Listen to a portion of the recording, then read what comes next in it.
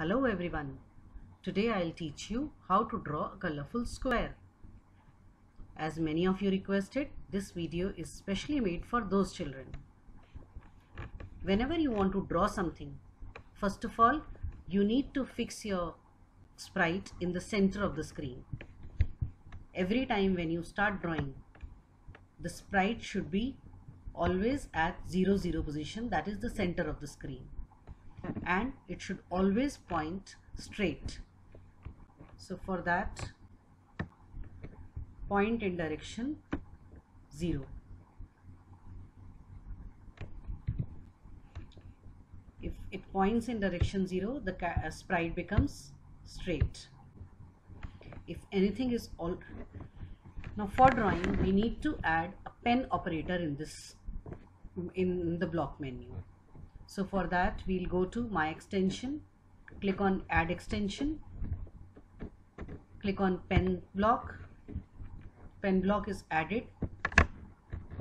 Erase all, just to clear the screen. If anything is already drawn, it will clear everything.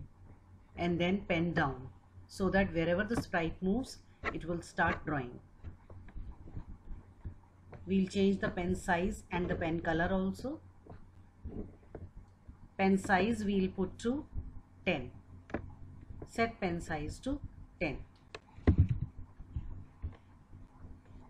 And change pen color by 20 after each line, so that each line comes in a different color.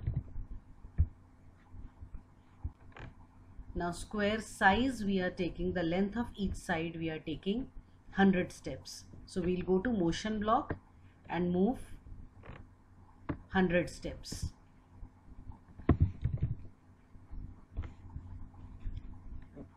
In square, every angle is of 90 degrees, straight angle.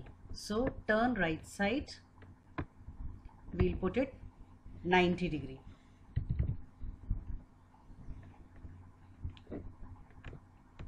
Just to see how the sprite moves, we can ask the sprite to wait maybe for 0.5 second, 0.5 second after drawing each line. Now the square has 4 sides, so we'll have to repeat it 4 times. From set pen size, we'll repeat 4. The beginning of the program, beginning of the script, we'll add when green flag clicked. Now let's see what happens. When we click green flag, you can see the sprite is making a colorful square. Each side is of different color. We can see in the full screen. Again click on green flag. Now the colors will change. As many times it draws, it will draw with different colors. So children, let's try and enjoy.